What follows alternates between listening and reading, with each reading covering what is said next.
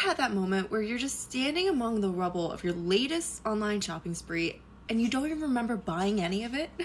It's like drunk me had a better social life than sober me, and their favorite activity is add to cart. So you make the solemn vow, no more buying stuff I don't need. It's a new era. Hallelujah. Your Marie Kondo, if it doesn't spark joy or at least pay rent, it's out. You return everything, sell everything, because it inflicts pain on your credit cards.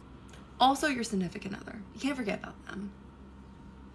But then, you know, it's 3 a.m. and you're knee deep in a social media hole. And suddenly you need every shade of the Notorium lip balm. Or a professional electric bathroom scrubber that you never use. Or, my personal favorite, a Bluetooth health ring that tells you you're a horrible sleeper and will die early, because that's exactly the feedback I need in my life. It's a cycle. By day, you're the poster child of, I have my life together.